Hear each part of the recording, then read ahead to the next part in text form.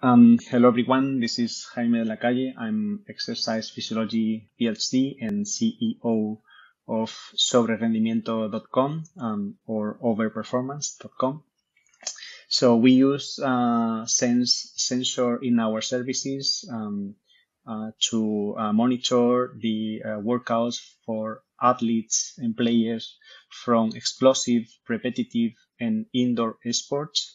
And we have developed an algorithm that it's able to detect all relevant movements and efforts from the players, getting much more reliable data about the workouts and other calculations.